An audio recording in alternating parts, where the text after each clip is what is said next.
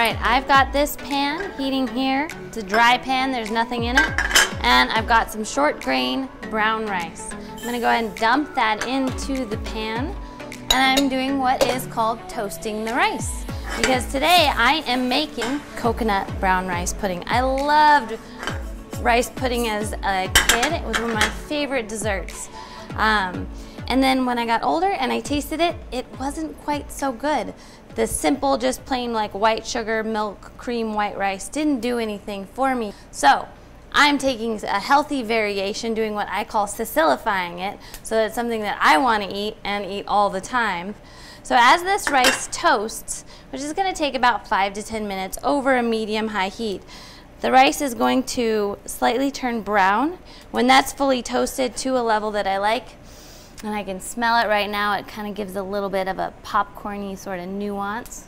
Turn that heat down. I'm going to transfer it into a medium-sized saucepan like this. Now in this pan, I've got some that's been going for quite a bit amount of time. Now rather than traditional rice pudding, dump everything in the pot, let it boil, cook away. When it's all mushy together, it's done. I like to cook it like a risotto.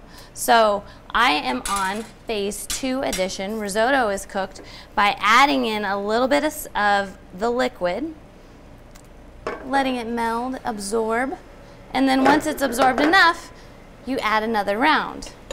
So the round that goes in my coconut brown rice pudding is indeed some almond and coconut milk mixed together,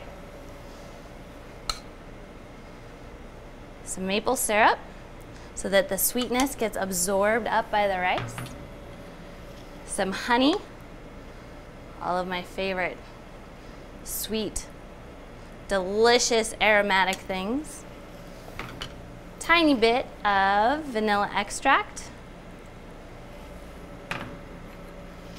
cinnamon, nutmeg, and just a little pinch of salt to help all those flavors come alive. I'm going to give it a good stir. Get this pot going over a nice low heat. Let that come to a simmer. I already see that steam coming off. Cover it. When all of that liquid absorbs, I'm going to do it again. And then when all that liquid absorbs, I'll probably do it again until it gets to the perfect texture and consistency that I like. My brown rice pudding is done and it is decadently delicious. It does take a little bit longer because using that brown rice, that fiber and slightly denser starch takes a little bit longer to meld and cook down, but the creaminess is just absolutely delicious. And then of course to garnish with any childhood favorite or adult favorite, perhaps raisins, golden or brown, candied pecans, lovely, fresh strawberries, blueberries, you name it. Or indeed, to kick up the flavor of that coconut milk, fresh coconut. Thanks for joining me as I reinvent and prepare a childhood favorite. I hope you do the same. And come down and see us here at the Divine Cafe at the Springs Preserve.